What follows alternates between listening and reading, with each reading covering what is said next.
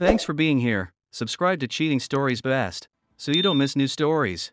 The wife felt insecure in the relationship and committed. Today's story has a similar plot. Enjoy watching it. I've always had a soft spot for redheads, and this redheaded woman in particular. In fact, it may have been this woman standing in front of me, asking me to dance, that started my fascination with redheads. Each of us, every man I know, has a dream girl, a perfect combination of night appeal, beauty, and character that God put on this earth just for us. Just as every man is different from another, the realization of our dreams varies. Some prefer dark-haired women with mysterious looks and curves that ooze intimate appeal. Others like slender, blue-eyed blondes who are so chilled that with every word they say, it feels like a little light bulb goes on inside. There are those who prefer exotic women of African or Asian descent, and those who claim that only Latinas are suitable for them. But for me, it was always redheads. Ever since this woman came into my life when I started high school, Marion Jones has been the queen of all my fantasies. I still remember that day when we all sat in the classroom and waited for the teacher to start roll call. As soon as the teacher reached her name on the list, she entered the room. "I'm here," she said. Her voice was so musical that you could dance to it. And come to think of it, that voice hasn't changed since then. She was already a woman among girls. Don't think she was one of those girls who develop early and already have huge breasts in high school. Marion has never had, and probably never will have, large breasts. In fact, I don't think she's ever had average-sized breasts. But what she has is perfect, just like everything else about her. Imagine milky white skin that never tans. She has a scattering of freckles on her perfect nose and cheeks. Her mouth is so perfectly formed that I could just stare at it for weeks. Her green eyes almost glow, they're so bright. When she smiles, the whole room lights up. However, all this pales in comparison to her main decoration. The first thing people notice about Marion is her fire engine red hair. Her hair reaches moves with the slightest turn of her head. She was skinny back then in high school, just as she is now. The years since then have given her a more mature shape, but she will never become curvy or even round. It does not matter, her attractiveness goes beyond mere measurements, and almost any man would choose her over all other women. On that first day of high school, we were both freshmen in the same class. It was a difficult start, and I would like to say that our shared excitement brought us closer together and created a bond that survived everything that tried to tear us apart. Well, I wish I could say that, but I can't. From day one, our lives took different paths. She immediately took over the school and breezed through her school years. She loved and enjoyed school. Although she was only a freshman, she became, much to the chagrin of the senior girls, the queen of the school. They even changed some of the rules for her. She became a cheerleader without even qualifying. Among all the blondes and brunettes at school, she stood out. Several girls who thought that her defining feature was her hair dyed their hair and were ridiculed. She was elected queen or princess at every possible event and was also on the honor roll. Everyone nominated her for every possible position. If there was a committee, club, or society, she was on it. As for our romance, it was strictly one-sided. I loved her like flowers love the sun, and I think she noticed me once when we were both photographed for the honors list. I'm sure that even though we were in the same class for 4 years and I sat next to her in math for 2 years in a row, she didn't know my name. Okay, I'm wrong, I'm sure she knew my name. I was a complete nerd in high school. For those of you who don't know what that means, nerds are kids who are too cool to hang out with, even for a nerd. Nerds aren't smart enough to be cool, aren't coordinated enough to be athletes, and are too socially awkward to be anything in between. My proudest moment in high school was when I was elected vice president of the juggling club. That year, the juggling club had 3 members, a president, a vice president, and a member. In fact, I was a member until the former vice president left. That's how I became vice president. In my senior year, I thought I would become president, but that year, the director decided that the juggling club should be closed. In any case, my dream princess heard about me regularly. I was the guy who was always the butt of her jock boyfriend's jokes. Morris Green was the male version of Marion at our school. They were at the top of the school hierarchy, although they were complete opposites. Marion was quiet, kind, and beautiful.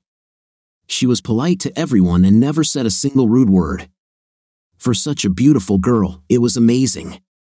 Morris, who liked to be called M.O., was huge, imposing, arrogant, rude, and a real jerk. Those were his good qualities, if you can believe it.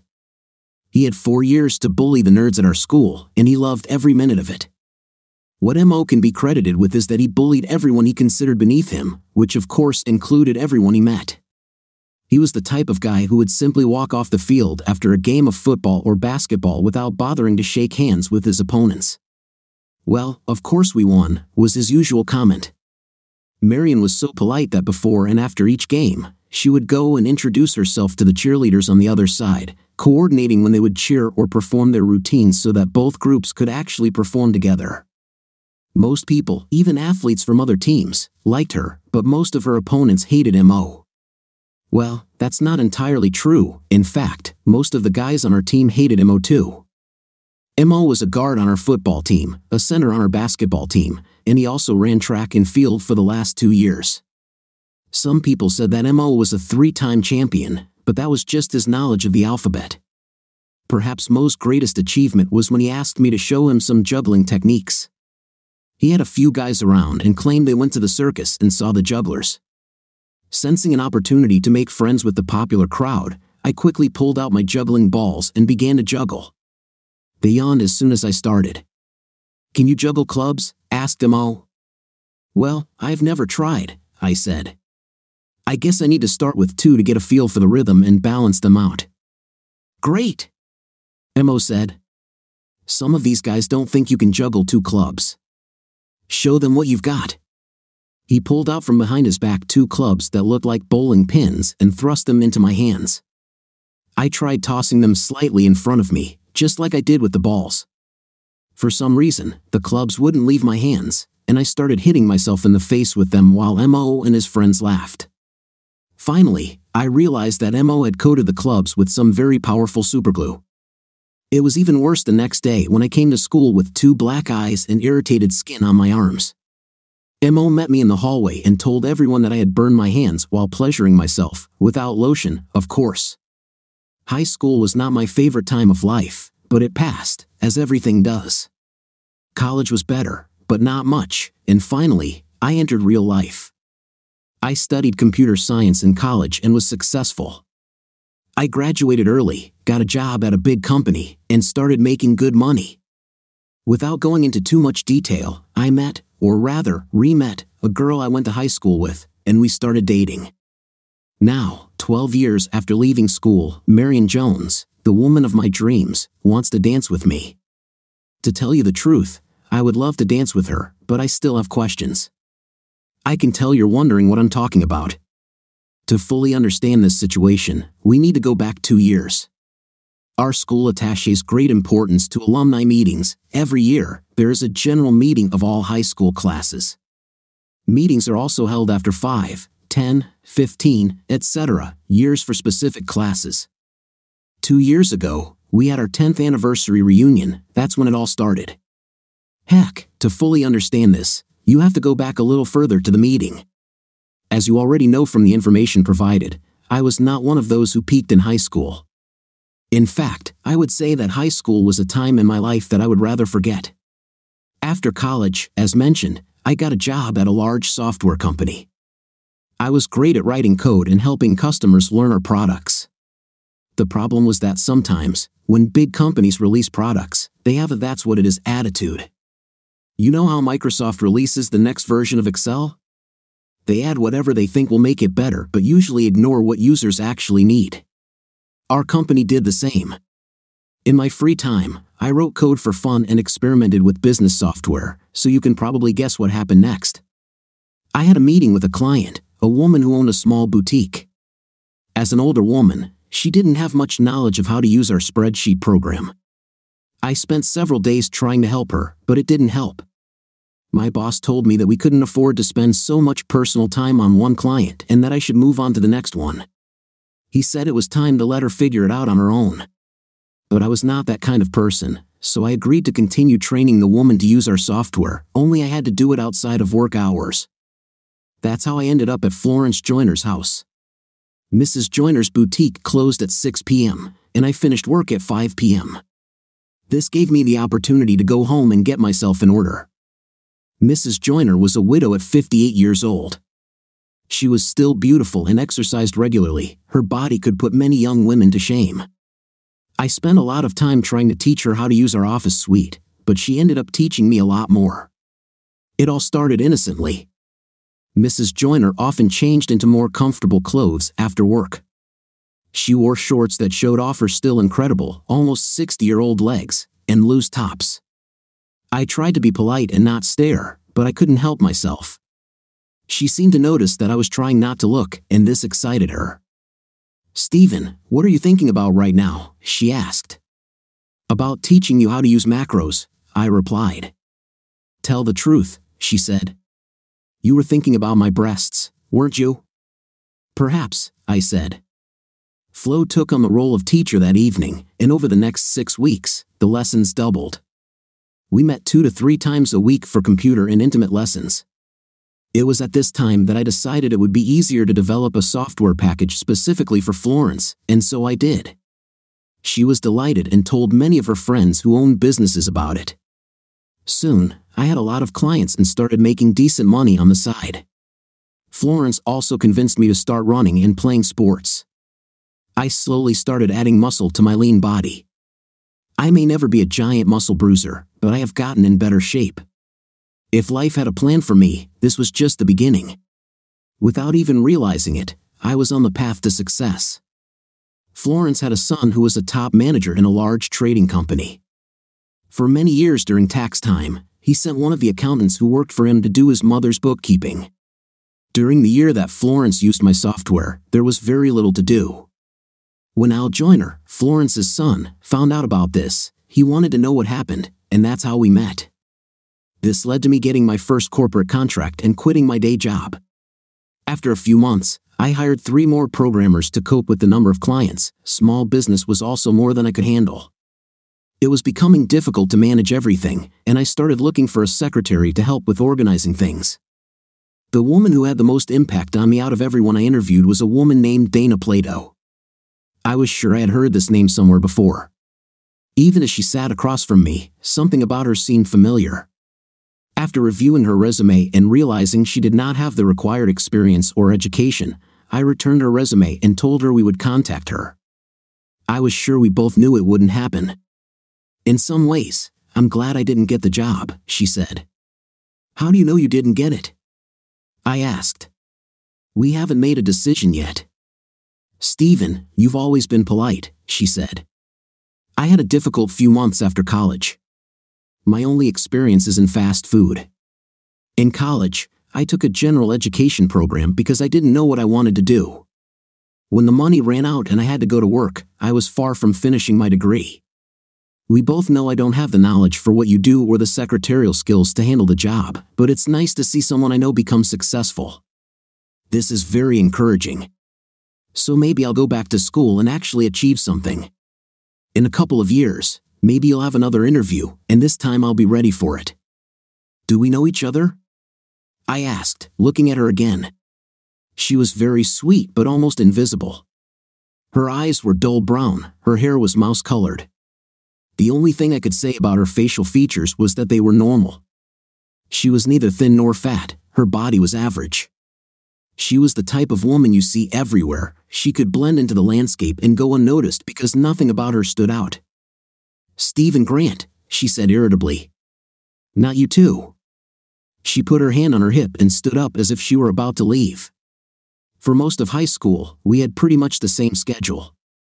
We even did a group science project together. "I came to your parents' house. Your mom made us cookies. You drank Pepsi because you told me we were too old." "Oh," I whispered. "Sorry, Dana." "This is Dana," she said. "And don't worry, no one will ever remember me. In high school, I was just a face in the crowd. Why should you be different?" I asked. "I would have given anything to be you in high school. At least being anonymous kept you safe. Try being the butt of one of the most popular guys in school. You should say something to the director," she said, smiling. I could tell she was trying to hold back her laughter. So you remember some of them, don't you? I asked. She nodded and had to look away. That one time you went out for the track team, and they tied your shoes to the starting blocks was priceless, she laughed. She couldn't hold it in any longer and just burst out laughing. You came out of the blocks like a rocket. It was so great, it was like you risked everything you had for one shot to achieve something good. You gave it your all, and everyone in that crowd felt it, but your legs couldn't really move, so your lunge just sprained you, and you landed face down on the asphalt path, groaning in frustration. Everyone at school laughed at you. Yes, Dana, I said, it was really funny. I dislocated my jaw and needed 7 stitches to close the wound on my chin.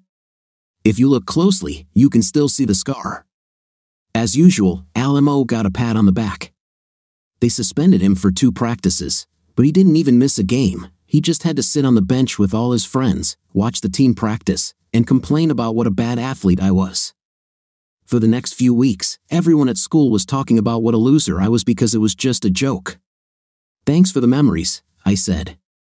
Suddenly, she saw that I was serious and perhaps understood the event from my point of view. Her jaw dropped, and she ran her hand over her mouth.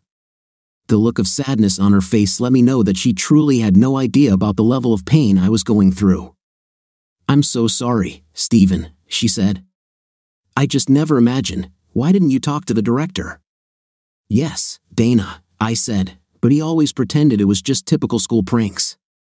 Besides, how could he seriously punish the school's golden boy because of some nameless weirdo? Maybe being invisible isn't such a bad thing, she said. Can I make amends? I'll buy you lunch. I accepted her invitation, if only to show her that I had no hard feelings. That lunch turned into dinner, which turned into a series of dates that led to our wedding. There were a few bumps in our relationship, but nothing serious.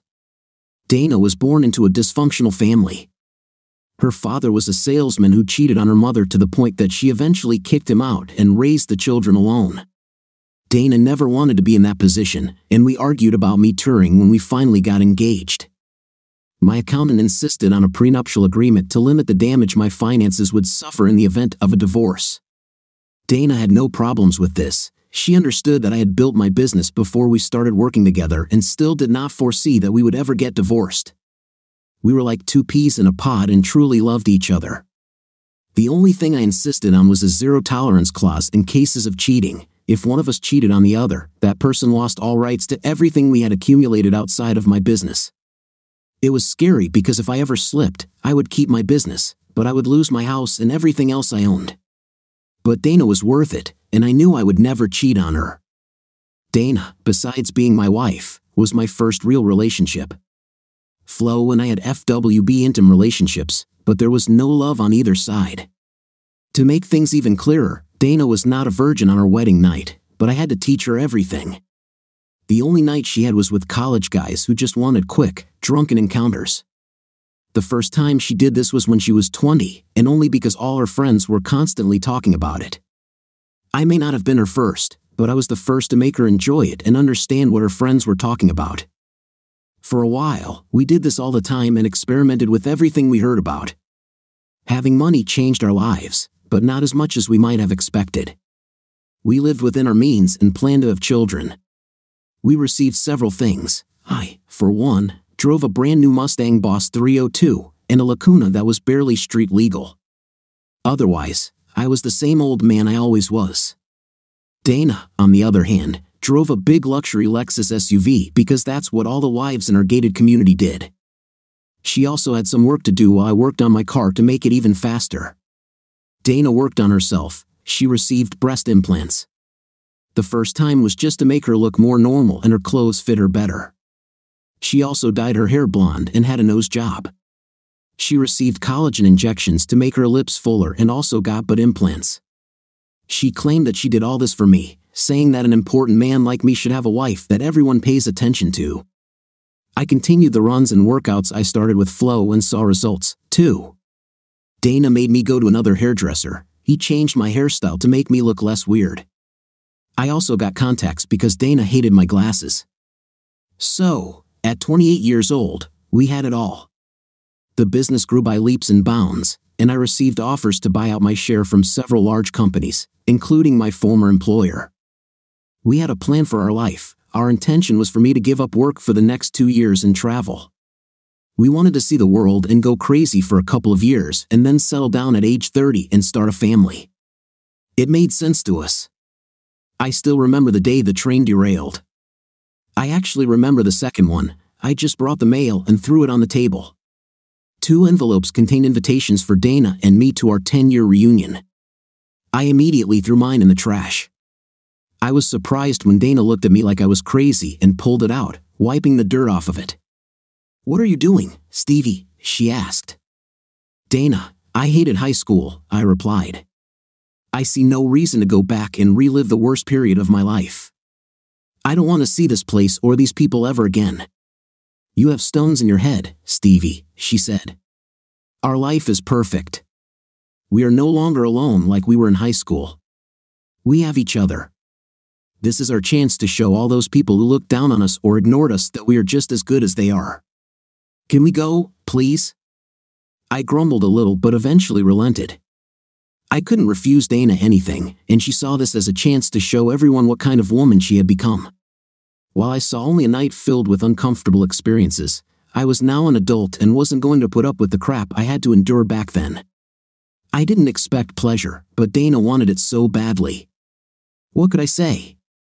Everything is done differently in the world. Over the next few days, I learned that homecoming isn't just one night, it's a whole weekend. It all started on Friday with the so-called dating evening. It was an opportunity to meet old school friends and see who they had become. There was a beach picnic on Saturday, followed by a dance that night, and finally, on Sunday morning, a farewell breakfast. Should we just go to the dance and skip the rest? I suggested.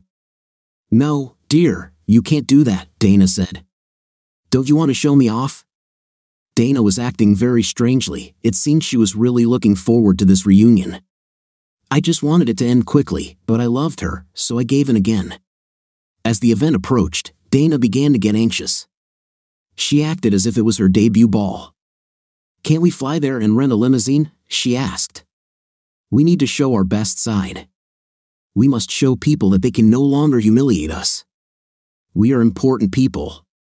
Dana, it's only 2 hours away, and there's no airport in town. We would still have to drive from the nearest airport to the city, which will take more than an hour. In this case, it is faster to get there by car. Besides, if things go badly, we can leave whenever we want." "Oh, there will be no leaving, mister," she said. "No one will drive me away from here." Finally, the weekend of the reunion arrived, and we were arguing about which car to drive. I wanted to take my Boss 302 or the new Shelby 1000. Dana wanted to drive her Lexus. We went with the Boss. On the way there, Dana gave me instructions on what to say and, more importantly, what not to say. I immediately forgot everything. In fact, I had no intention of talking to anyone other than Dana. I was going to stay in the shadows and be as inconspicuous as possible, hoping no one would remember me. I thought I had a good chance of making it because I didn't look like a nerd anymore. With a little luck, I was confident I could pull it off. As we entered the city, all eyes were on us. Even before we reached the hotel or meeting point, my Mustang, with its two-tone black and red paint job and menacing roar, attracted a lot of attention. As Dana looked around behind her huge fashionable sunglasses, she began to smile. "Honey, maybe I like this car after all," she said, hugging me. Everyone who saw her stopped and looked at us. We checked into our room and left our luggage while Dana laid out her clothes in the closet. I just stretched out on the bed and watched her. "Stevie, your clothes will get wrinkled if you lie in them," she warned. "We have to make a good first impression. We don't want our classmates to think we're slobs." "Yeah, them," I muttered. After half an hour of me relaxing and Dana primping, we headed out to dating night. I patted the bed hard. "Get some rest, buddy, you'll need this," I said. "Stevie, why are you talking to the bed?" Dana asked curiously. "Because when this show is over tonight, my dear," I said lovingly, pulling her towards me. Luckily, the hotel and conference center where the reunion was held was only a mile away. If Dana hadn't been with me, I probably would have just walked, but even I had to admit that the looks we got as I parked my barely legal, barely drivable muscle car in the parking lot were worth enduring and hiding from a few idiots I barely remembered. Usually, when I got out of the car, I left my sunglasses inside. It's kind of rude to hide behind them when talking to people. But in this case, I thought it would be a good idea to use them to at least partially conceal my features. For me, this evening was not about bonding or memories, it was about survival. We entered a large conference room and stood in line at a sign that said, "Register here." Well, I went. Dana could barely move in the high heels she was wearing. She had on a light blue dress that was clearly custom-made. The top was widened to accommodate her breasts, the waist was reduced, and it even tapered to fit her buttocks. In theory, no woman with such large breasts and buttocks should have such a narrow waist. Her dazzling, almost white hair stood out against the background of her light blue dress. It seemed like she had been sewn into this dress. Although it was tight, it still completely covered her from neck to mid-calf. It had to be cute but not vulgar. I'm not sure it achieved that. The shoes she wore were the same shade of blue as the dress and were specially made to match. When I joked about it, Dana got very defensive and reminded me that she didn't say anything when I painted the brake calipers the same shade of red as the stripes on my car and painted the rotor caps glossy black. I quickly shut up about it.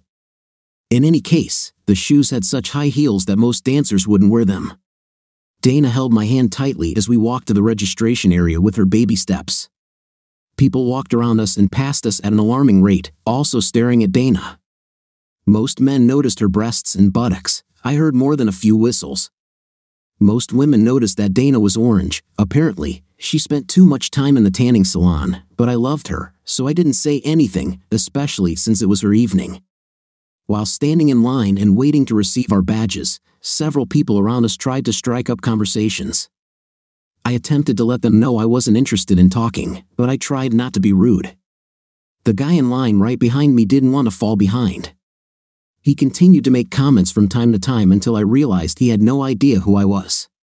He also spent most of his time talking to me while staring at Dana's buttocks and breasts. He was shorter than me but stocky. His short, cropped hair and glasses made him look much older. His features were very familiar to me, and suddenly I recognized him. "Marty?" I said. "Marty McFly?" Yeah," he said, looking at me. "You're not going to slap me upside the head or anything like that, are you? We're too old for this." I thought it was strange that Marty thought I was one of the people who did the slapping in school. "Marty, pull yourself together," I said. "I never smacked you before, so why should I start now?" He looked at me, still trying to figure out who he was talking to. In a way, my anonymity was intoxicating. I liked knowing who Marty was while he had no idea who he was talking to.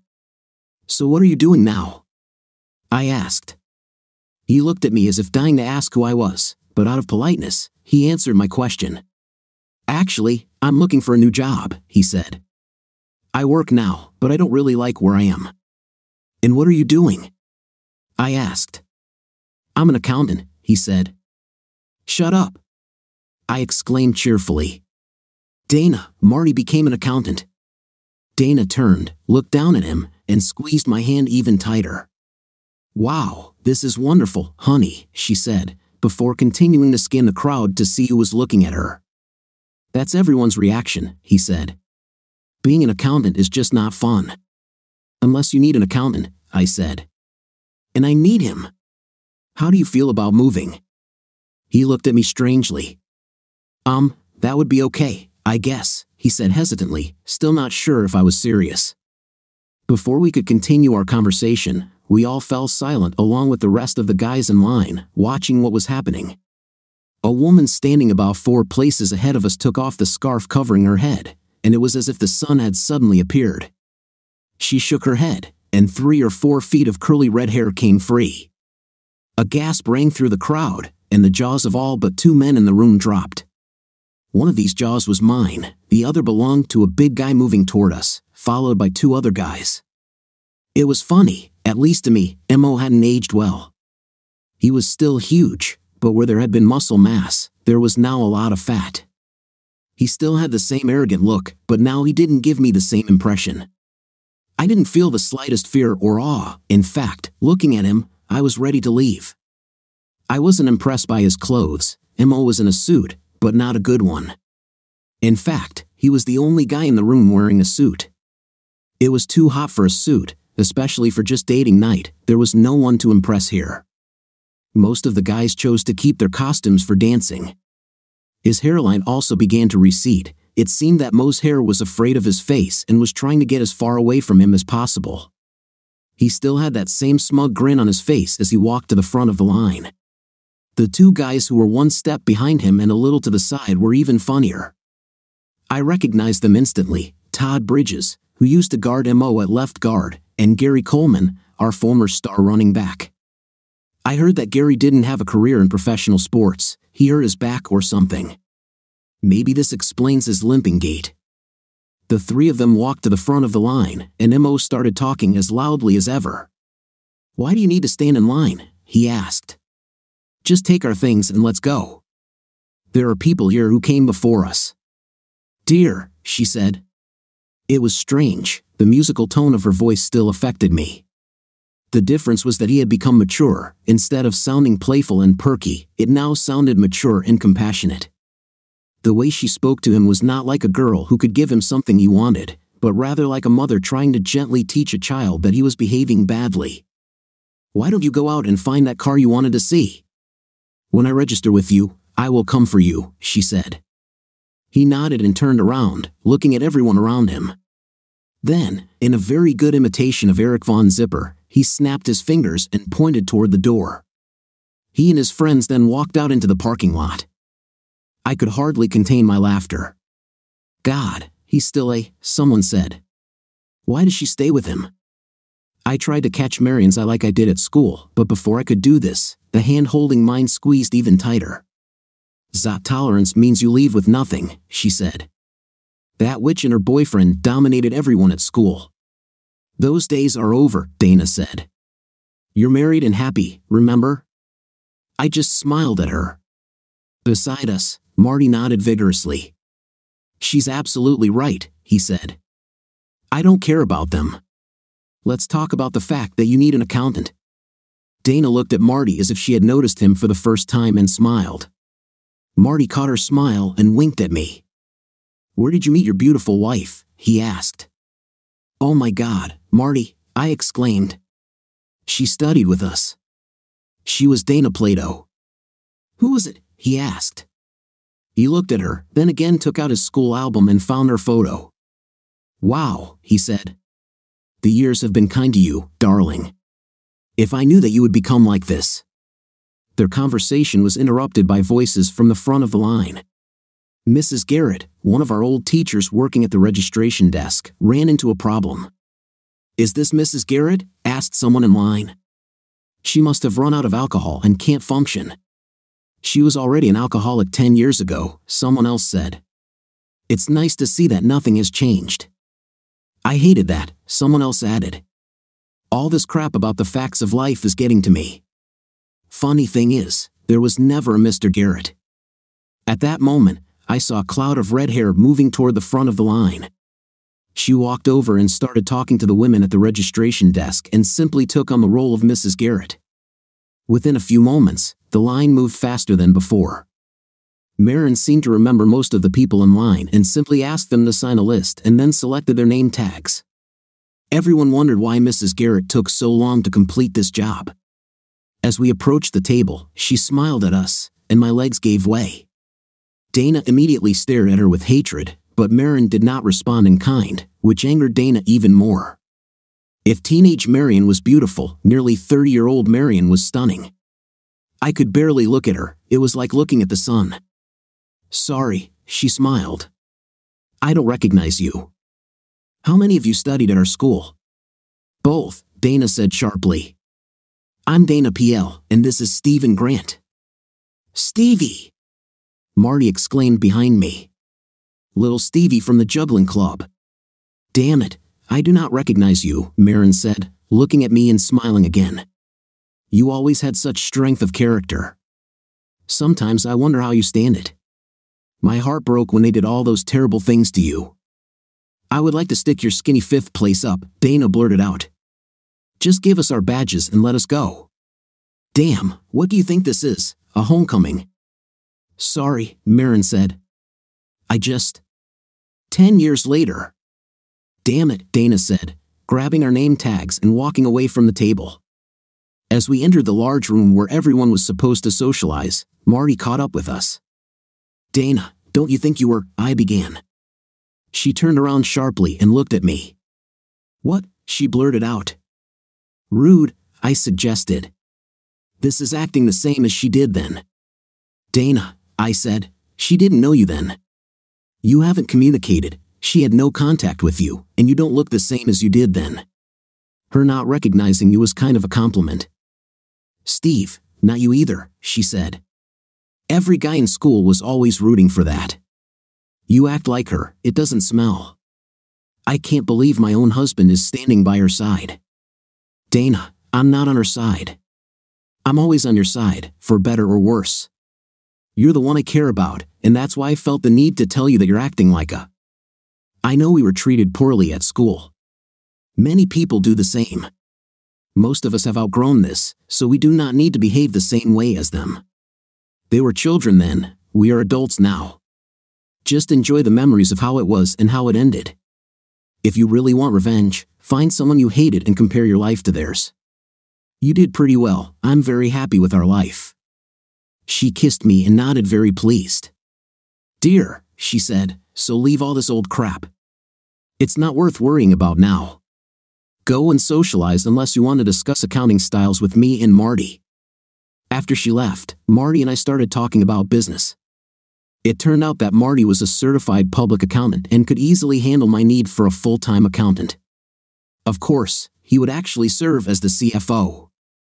I hope to eventually be able to let him make many of his financial decisions on his own. While we were talking, we noticed that several other people had joined our conversation. They got closer, and finally, a woman I didn't remember came up and introduced herself. She was a stocky woman with a pretty face. What made her cuter was her rosy-cheeked smile. I'm Natalie Green, she said. I was in your class, like everyone else here, and I listened to you talk about work. What company do you work for, and do you have any other vacancies? What about marketing? Asked the man standing a few feet away from Natalie. Do you have any vacancies in the sales department? Asked a musical voice from the crowd. The assembled people parted like the Red Sea, and Marin stepped toward us. Guys, this is not a job fair, this is a reunion, I said. We have the whole weekend, and I will try to collect information about my company and make it available to anyone who is interested. I will arrange it so that after the meeting is over, everyone can come and see what we are doing and how you might fit in. But for now, let's get back to finding out how each other's lives turned out. As soon as I said that, a couple of our old teachers walked up to the microphone at the back of the room and started talking about the events for the next 2 days. We should have used this evening to catch up with friends. Food and drinks were provided in a nearby room. The next day would be a big one, Saturday morning breakfast followed by a beach picnic, the dance on Saturday evening, and the farewell breakfast early Sunday morning. We were still looking for people to participate in sporting events. This year, they decided to do something unusual. Instead of all the traditional picnic games like sack races or three-legged races, they wanted to take it a step further. There were 3 events, and I instantly knew who was helping to plan them. There was a basketball game, a football game, and a race around the school track.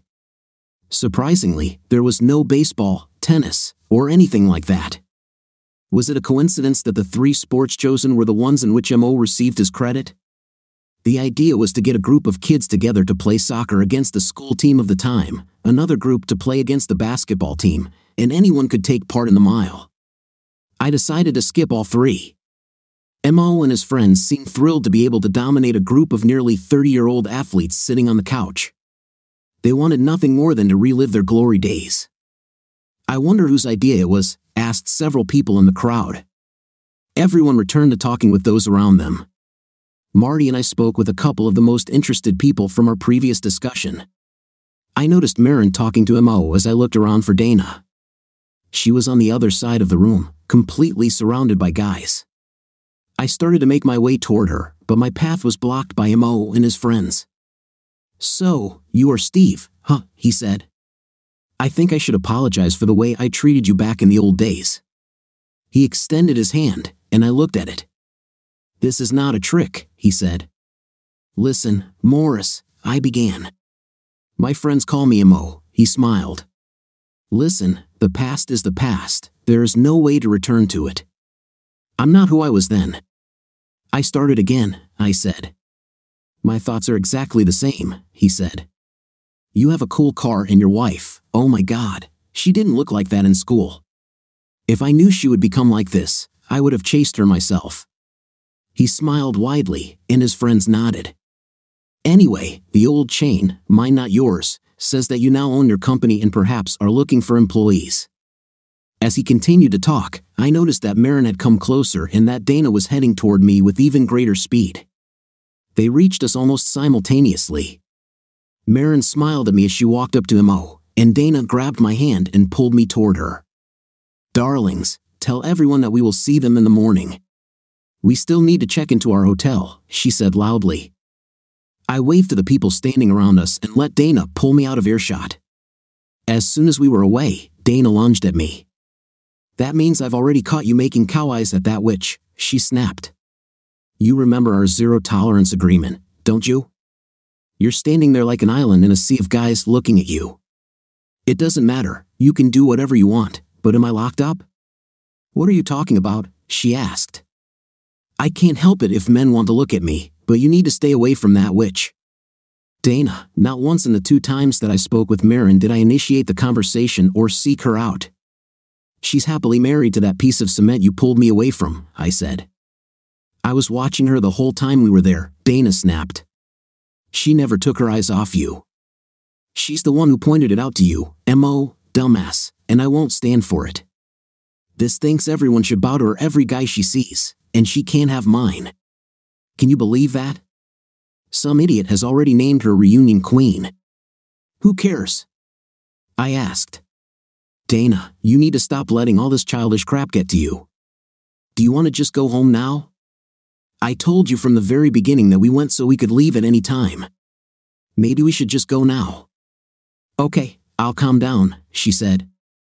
"Besides, someone shouldn't have, and I quote, kicked my 5th place. Did you mean that literally or figuratively?" "Both," I grinned. "Well, let's get down to business," she said, taking my hand again. Once we got back to the car, I lit the tires as I headed out of the parking lot. It's good that our hotel was nearby. The next morning, I woke up first and started running my fingers along her side. Her hand squeezed mine like a vice. "No way," she said. "No way, Jose. I thought you were mine and I could have you whenever I wanted," I said. "Don't you always say that I'm yours and you can have me whenever you want?" She grinned. "I would give myself to you gladly, but you have something important today, and you'll need all your energy, so save it until the evening.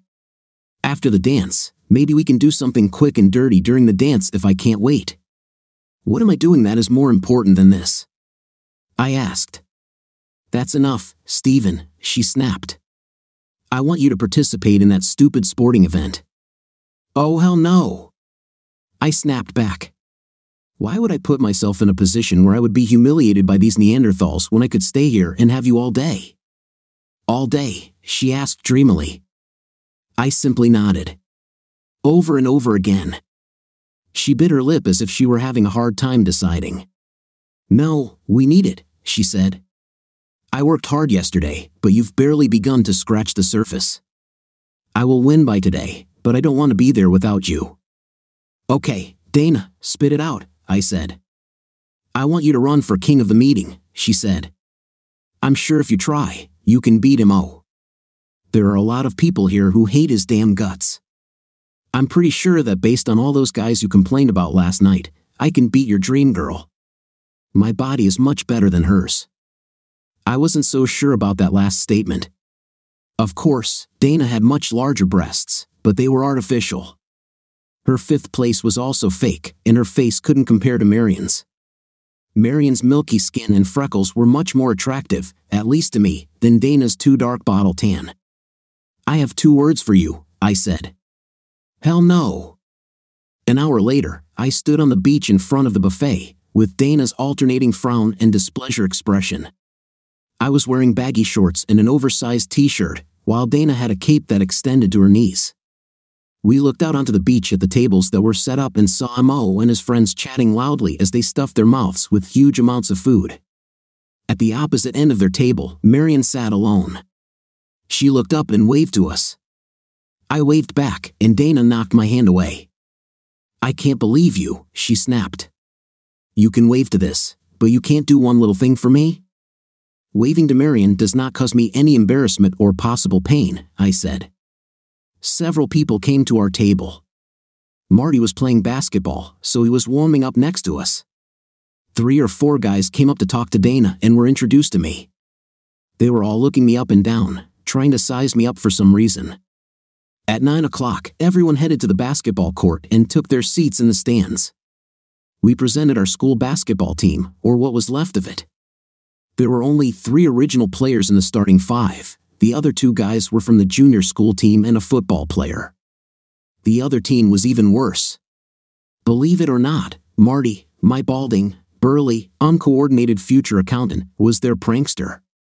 "You could have been there," Dana snapped. "With all the training and running you do, you'd probably be the best of them all." She crossed her arms over her chest and stared at me. One of the coaches came up to us and said a few words to Dana. "We have to go, honey," she said, and left me sitting in the stands. The game had begun, and the action was neither fast nor furious. It was terrible.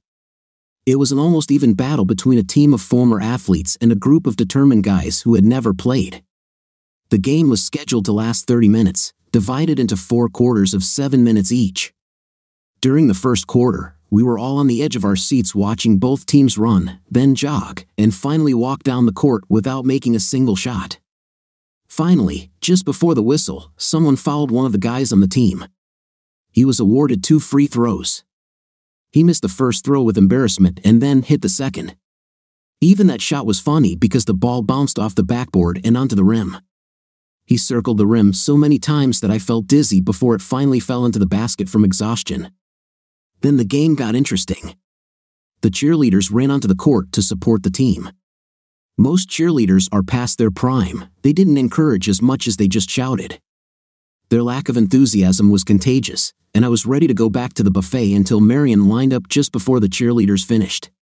She was wearing shorts, and you could see she was wearing a skimpy swimsuit underneath. But when she jumped into the air and shook her pom-poms, the game got interesting. I wanted the team to score thousands of points just to see her cheering. The team scored again early in the second quarter. This time, it was an easy shot, and it was deserved. The Never Never team was too tired to move around the court, so the shot was unimpeded. The first half ended with the score 3-0 in favor of Mo and his boys, who cruised to victory, as we all expected. However, I don't think any of us expected it to be so boring.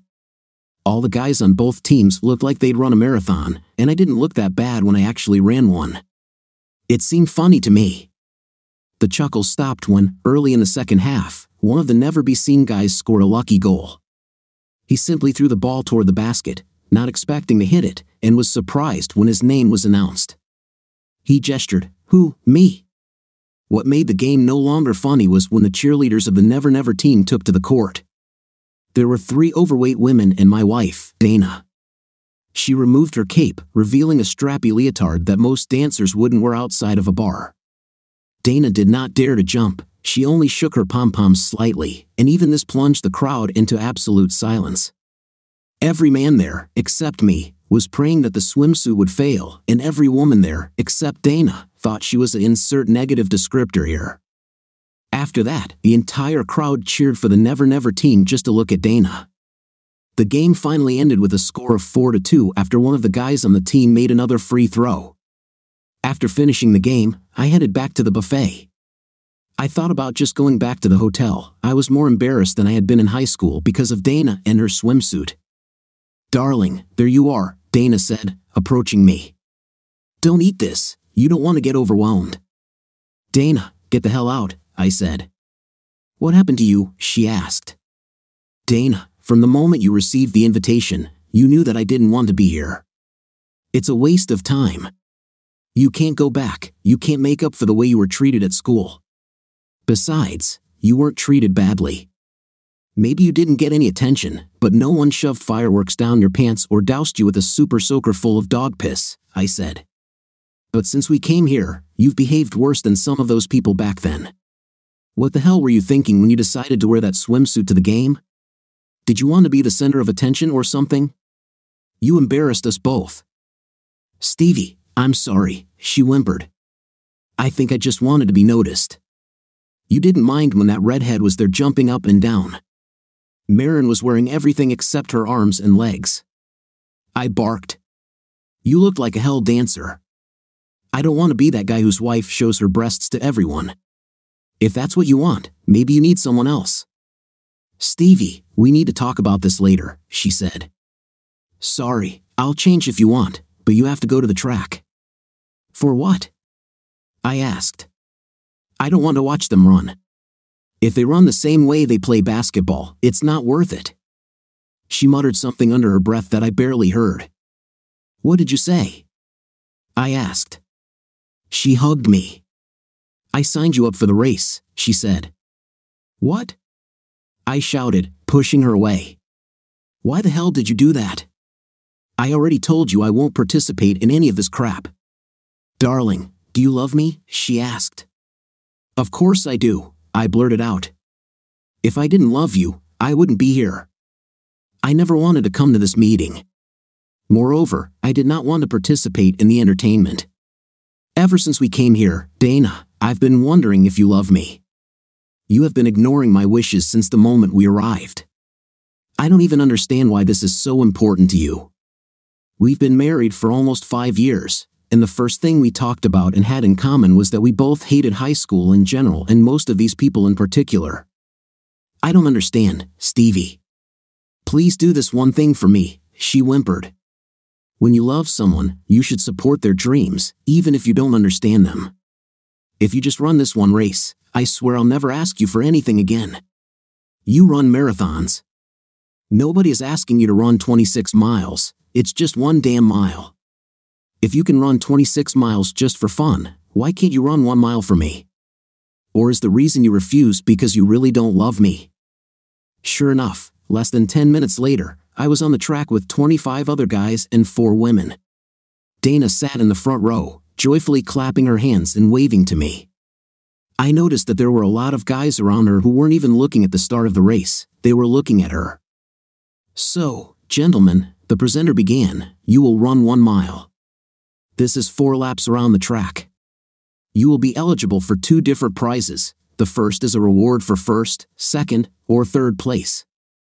Second, we will compare your time to the time you ran in high school on required physical tests. Whoever is closest to their school time will receive an award. What about awards for age categories? Asked the voice from the crowd. You're all from the same class, idiot. This means that you are all probably the same age, the presenter said. Then I noticed that Mo was next to me. Hey Stevie, glad to see you're onto something, he said. Don't go out too quickly, try to start at a pace that you can maintain throughout the distance.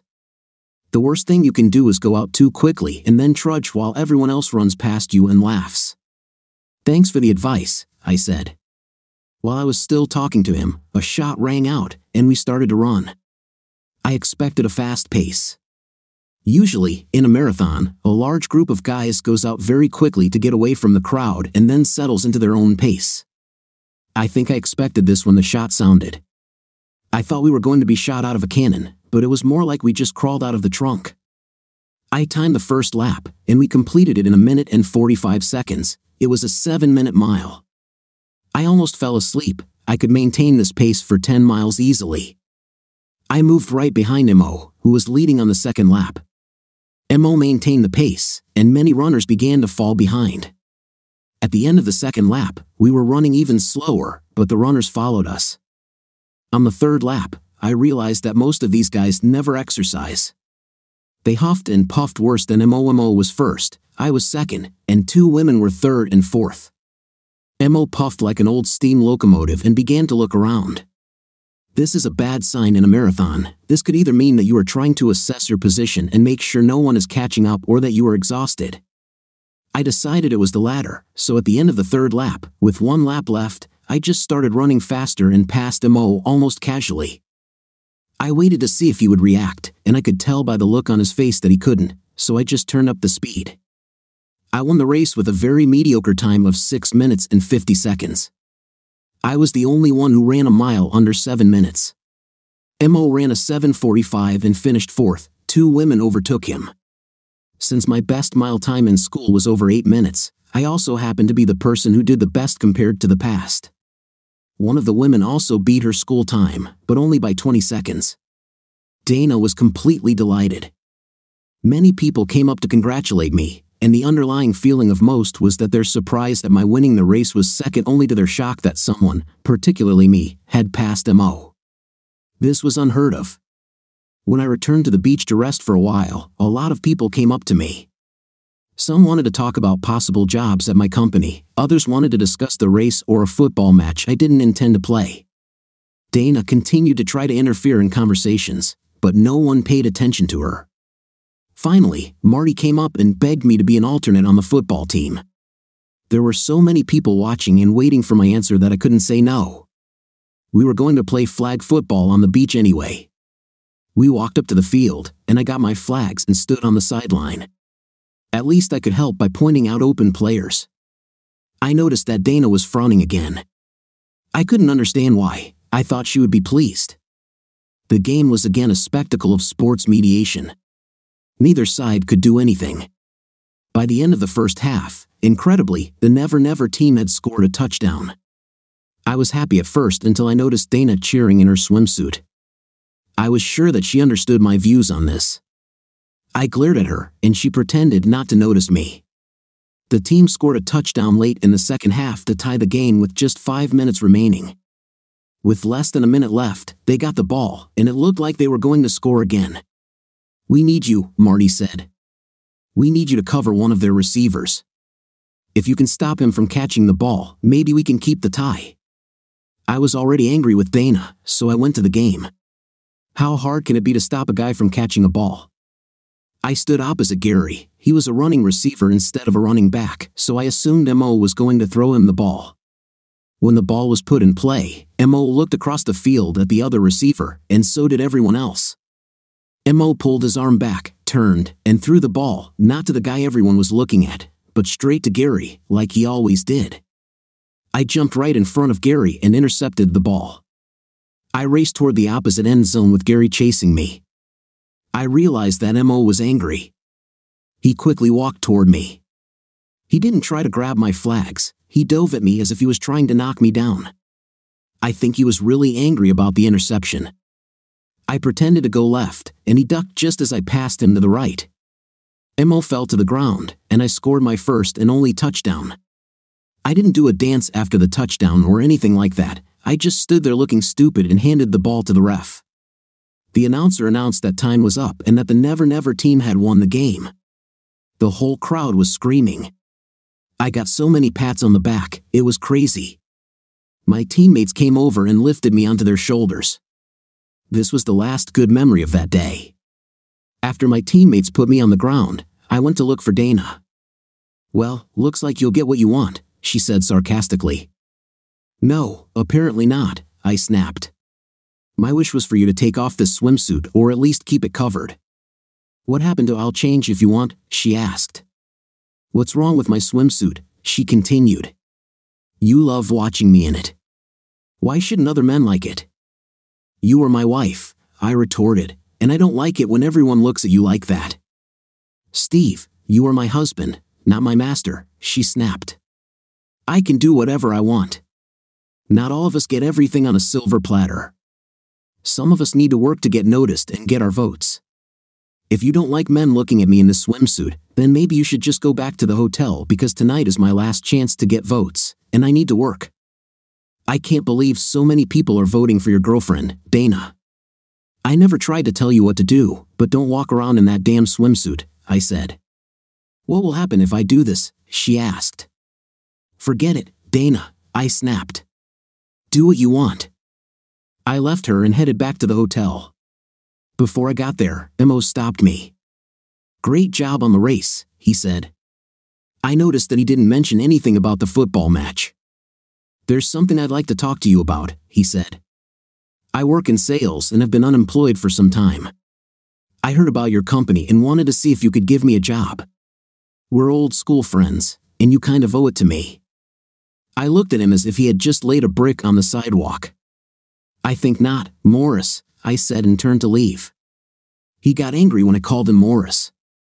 "What the hell do you mean? I guess not," he shouted. "Exactly what I said," I replied calmly. "I have high standards for my company and my employees. I don't know what kind of salesman you are, but I know what kind of person you are. We outgrow some things, while others stay with us. In school, you were that person who loved to bully and torment those smaller than you. Some might consider it a joke or have done it a couple of times, but you made a career out of it. You spent most of your time coming up with ways to make life difficult for those who were mostly defenseless. I don't want someone like that working for me." He started screaming as I walked away. I ignored him and headed toward the parking lot and my car. I went to the hotel, and as soon as I arrived, I started packing my things. Before I could finish, I received a call from the service saying that several people were waiting for me. There were more than a couple of them, and they all wanted information about my company. I went to the reception and asked if the hotel had office space for businessmen. The woman behind the counter spoke with the manager, and I was able to rent one of their offices for a couple of hours.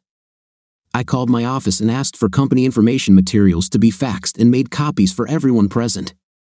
We discussed what my company does and where we are going. About halfway through the discussion among the new arrivals, I noticed one red-haired woman who, every time our eyes met, looked away in shame. After we were done and everyone had enough information to their satisfaction, I was going back to my room to finish getting ready. "Stevie, I'm here to apologize again for my stupid husband," she said. "I heard what he told you, and you were absolutely right. I can't believe he started off by talking about old school friends and how much you owe him. This is why he is unemployed now. He's too arrogant for his own good. In any case, congratulations. Everything seems to be going according to plan for you. Many of us got stuck in a rut that we created during school and just couldn't get out of it." "Thank you," I said and turned around. She grabbed me by the shoulder. "Stevie, did I do something to you?" she asked. "I know that your wife doesn't love me for some reason, and I can't understand what I did wrong to her. There are so many people who blame me for things that other people have done. I tried to apologize to her several times, but she does not listen or accept my apology. What have I done to you too?" "Marin, you never did anything to me or to her," I said. "Then why do you leave every time I try to talk to you?" she asked. I could see that she was upset. Then she began to pour out her emotions. "All my life, I tried to be nice to everyone I met. Why don't people ever give me a chance?" she said. "Marin, it's not about you," I said. "They're just people." "Well, I'm human too," she said. "I have feelings too. My life is hell. Mo treats me like a slave, and everyone else treats me like an outcast. I came here to try to make friends among those who know me. Half of them treat me like some kind of princess, and the other half like the evil witch from Snow White. I can't understand what you think about me." "Princess," I said. "Definitely a princess. You don't behave like that." She said, offended, "Marin, at school, I was, as you remember, the butt of all the jokes. I was the school scapegoat, but I had the biggest crush on you. To me, you were the most beautiful creature. I was too shy to even look at you, let alone talk to you." "This is so stupid," she said. "Stevie, I talk to anyone who talks to me. I'm just a woman, that's all. And that's part of the problem. Every guy I talked to kept asking me how I ended up married to such a jerk. Usually, I just shrugged, but I want you to know the real reason. There are two of them. Firstly, before the wedding, Morris never showed his bad side. He always behaved like a gentleman and treated me kindly. Then he gradually began to show his true colors. The second reason I ended up with him was that all these nice guys who supposedly loved me never had the courage to approach me. This left me with two choices. Either I sat at home alone and didn't go anywhere because no one ever asked me out, or I went with the only guy who was brave enough to approach me." "But you were the queen of the school," I said. "How could anybody compare to this?" "No one needed to be compared to anything," she snapped. We all have dreams and desires. Do you know what my dream was? I shook my head. I wanted what my sisters had. I wanted a man who would love me, a house, and children. I don't need to go to fancy events or wear a lot of jewelry. I want a man who would look at me the way you look at your wife. Stevie, people always told me I was beautiful or something like that. I have 3 sisters, and I am the ugliest of us. We all look somewhat alike. I'm nothing special. The only thing that sets me apart is that all my sisters have found men who treat them like important people, while my husband can't hold down a job. When he gets one, he spends all his money trying to impress people. We have no savings and are barely staying afloat. We were named the couple most likely to succeed, and the only thing we succeeded in was school. I couldn't say anything. Why doesn't your wife love me? She asked. It's easy, I said. You are her dream woman. So, is there a chance I'll get a dance from you tonight? She asked. I'd really like to. I could tell Mo that I'd talked to her about at least a formal interview. Not much chance, I'm afraid, I said. My wife won't allow it. Right, she asked. That's not the point, I said. I'm just leaving. I won't be here for the dance. I didn't want to come, it was Dana's idea. Stevie, you have to stay, she said. Besides, we might have a chance at this dance. Why do you think so? I asked.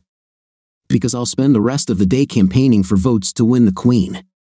Almost everyone is already voting for you to be king, so we will have to dance at least once, she said. I thought the vote was pretty tight between you and Dana, I said. Oh, it was, she said. Both Anne and Tri-Faith heard it. It doesn't matter to me.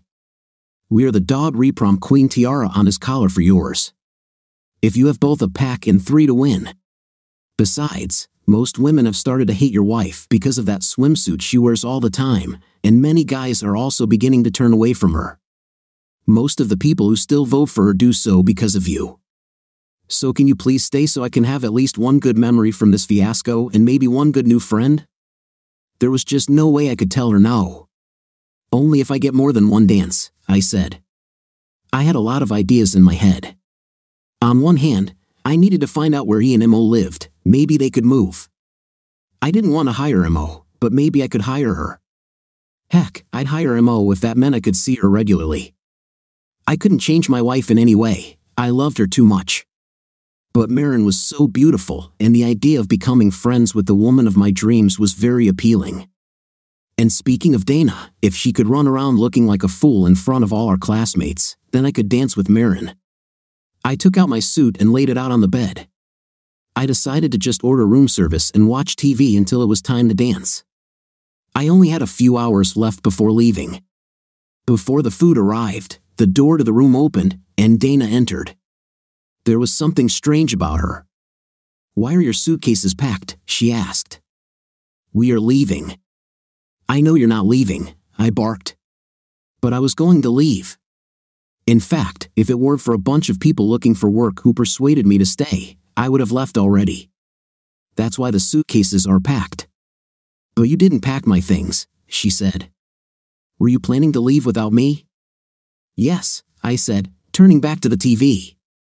After the crap you gave me about how you're not my damn slave, I don't want to do anything with you. All I heard this afternoon was you running around dressed up and acting like a.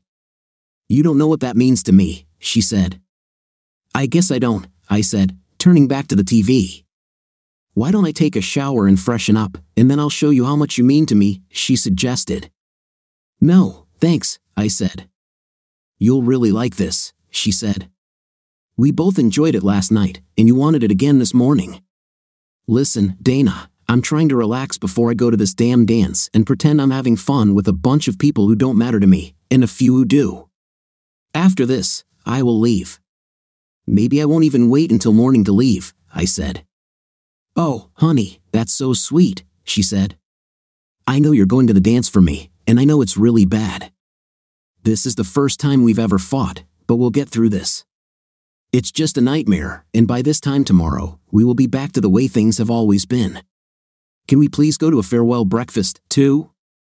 I want everyone to see me and remember me as the queen of the meat. Think of it as part of dancing. If you can go to the dance for me, breakfast is much shorter. Do this one thing for me, Dana. I'm not going to the dance for you. I already told you I was planning to leave after you gave me all this crap about how you're not my damn slave. I don't want to do anything with you. I'm going because I promised my friend I'd be there. I didn't promise anything about breakfast. You have a credit card, you can come home whenever you want. I said she was acting very strange. She kept looking at me to see if I was looking at her. I was just watching my show, and when it was time, I went to the shower and got dressed. Stevie, are you forgetting something? She asked. What exactly? I replied, opening the door. I'm not ready yet, she said. Then take the shuttle, I suggested, or let the person who brought you here take you. I closed the door before I heard her answer. Even when I parked my Mustang, people were waving at me. Hey, Stevie, people said one after another. You look great, several women remarked. Great catch. I heard from several guys. When I walked in, I noticed Mo and his friends were already standing in the corner talking. They saw me, and Mo looked at me angrily, then they all started laughing. If he was planning one of his little pranks, he'd be in trouble because this wasn't high school. I was in the mood to kick his 5th place if he stepped out of line. I met Marty, and we hung out for a while. Mo saw me and came over to Marty and me. Stevie, I shouldn't have said some of those things, he said, holding out his hand. No offense. No offense, I replied. I think you're partly right about some things, he said. Maybe we can talk about this later, but I need a favor. I hurt my knee when I fell trying to catch you in a game. It was already sore from the race, so I couldn't make it through the last lap. Can you dance with Marion a few times? Of course, I said. He seemed to smile as he walked away. Why the hell is he smiling? Marty asked. Does he really think that anyone will believe he didn't catch up with you because of his bad knee? No, he's smiling because he thinks he convinced me to dance with Marion so she could talk to me about hiring him, I said. I don't want to work with that. Don't worry about it, Marty said. Are you really going to refuse her? He asked again. Damn. If this woman asked me to put it in a bucket and then smear it all over my face, I probably would have done it. Most likely. What did Dana ask, appearing from behind? I turned to her. She wore a neon blue dress with cutouts on the sides. It was obvious that she was not wearing a bra or panties. Marty's eyes widened. Dana took my hand, and I skillfully walked away from her. Darling, do we have to fight here too? She asked quietly. This will all end soon. I think it's finished now, Dana, I said. I'm trying not to make a scene, but I don't want to be around you when you're dressed like that. It makes people think I agree with it. I had already gone through high school as an object of ridicule. I don't want to spend this evening with people laughing at me, too. I walked away from her. One day, she convinced Marty to dance with her. As I crossed the hall, I noticed that everyone was looking at her. I just shook my head. When this is over, Dana and I will have a long discussion about whether we should stay together. Suddenly, I noticed that no one was looking at Dana anymore, everyone was looking the other way. I turned to see what was going on and saw Marion come in. Her naturally curly hair was straightened and styled in cascading curls that fell to her waist. Her beautiful face was half hidden behind a curtain of hair, which only made her more enticing. The single visible eye was playful and intriguing. Her dress was completely different from Dana's. It was tied above the waist and emphasized her slender figure and small but perfect breasts instead of bulging out like fruit on a tray for everyone to see. Only the tops of Marion's breasts were visible, but her neck and shoulders were exposed, drawing attention to the smoothness of her skin and making me want to see more. Below the waist, the dress flared out like Civil War dresses. I was surprised how many hoops there were under it. When Marion looked back and found Mo, she seemed to move with such grace that it felt like she was floating. Mo barely noticed her. She stood next to him, said a few words, then looked around the crowd until she found me. He pointed at me, and she nodded, pretending that she didn't want to come to me but had to. The closer she got, the less she could hide her smile. But she wasn't the only one whose expression changed. Dana saw Marion walking toward me and left Marty standing on the dance floor. Several people tried to talk to her, but she ignored them, hurrying to get between Marion and me. At the same time, I headed toward Marion. "Would you like to dance, Stephen?" she asked. "The hell with it," Dana barked. "He only dances with his woman." "Dana, shut up," I said. "You're embarrassing yourself and losing more of your precious votes." She looked around and saw the expressions on the faces of the people around us. "One damn dance and that's it," she hissed. "Dana, if you can run around all day acting like a fool, I can dance with whoever I want for as long as I want. We didn't come to this dance together, and if you continue to behave like this, we won't leave together either," I said, ending the conversation. After the dance, I walked her back to Mo and his friends and went to sit at the table with Marty. Dana took a drink and walked over to us. "I hope you don't mind if I sit here," she said. Before I could respond, the host reminded everyone to vote for the king and queen, as the ceremony would begin in 5 minutes. "Best athlete nominees, please come up on stage," he asked. Mo quickly stood up and walked toward the stage, along with a couple of other guys. "Welcome to Mo's show," I said jokingly. "Steve and Grant, we are waiting for you." "Do you need a personal invitation?" asked the presenter. I was surprised he introduced each one and talked about what they had done in school sports. "This is strange," he said when he reached me. "This guy didn't do anything at school." "A juggler," some drunk guy shouted. Everyone started laughing. I even laughed because this time they weren't laughing at me, they laughed with me, and it was funny. Then someone said something that changed the situation. "Damn, I'd take up juggling if it would make Marin dance with me," said another guy. I was still laughing, and so was Marin, but Mo began to look very annoyed, and Dana crossed her arms, looking around to see who said it. "In 5th place, we have Todd Bridges," the announcer said. Todd competed in every sport today. He finished last in the race and didn't score in basketball or football, but he had the courage to go out on the field. Todd received faint applause. In 4th place, honorable mention is Tina Struthers. She placed 2nd in the mile race and was the first female overall. She was also 2nd in achievements compared to what she did in school. She actually beat her school time. Tina received loud applause. In 3rd place is Gary Coleman, the host said. He continued to list Gary's accomplishments for the day. "Damn, I thought it was supposed to be you," Mo whispered. "Well, 2nd place isn't bad either," he said, patting me on the back. "Sorry, I screwed up," the host said. 3rd place was actually Morris Green. "I was very wrong, sorry. But that's good news, Gary. You actually moved up to 2nd place." "3rd place?" Mo shouted. "I didn't place 3rd. That's crap. I've never placed that low. Let me see the results." He tried to snatch the results sheet from the presenter. "You didn't score any points in basketball," the announcer began. "You were 4th in the race, he was 5th. I'd say you guys are evenly matched. He's closer to his high school days than you are. That put him ahead. The last one is a football game. He ran the ball for a touchdown, you didn't throw the ball to him. It was a pass that put him even further ahead. He beat you fair and square." Mo looked around and saw many angry faces in the crowd. I was just kidding," he said nervously. "Nobody believed it, everyone could see that he was angry about 3rd place anyway," said the host. "Steve and Grant comes in 1st. The crowd exploded and started screaming. I was shocked. I didn't want to participate in the race and had to be dragged to the football field. I looked at the crowd, everyone was waiting for me to say something. I walked up to the microphone. Thanks," I started. "I don't know how it happened. I'm not a great athlete like these guys. I didn't want to run the race, but my wife made me. In school, the only thing I did was run away from these guys to avoid stretching my underwear over your head." The crowd burst into laughter. "I think it just goes to show that anything can happen.